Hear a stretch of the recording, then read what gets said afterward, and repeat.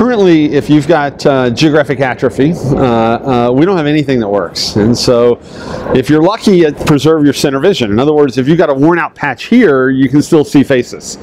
Once that gets to the center, boom, you can't read, you can't drive with that eye, you can't see.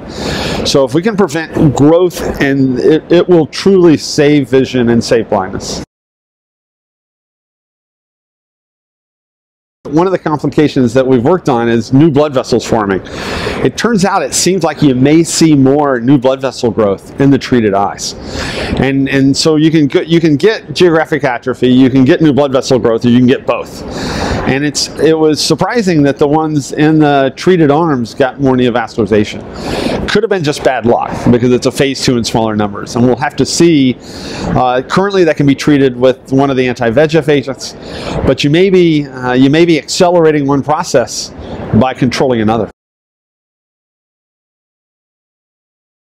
The phase 3 study is just starting. It's going to be a large study, and it takes, in this disease process, it's variable and it takes a while, so it's a long and it's a 2-year study, but the phase 3 trial is just starting up, and we'll see. Most promising thing we've had for this particular condition ever.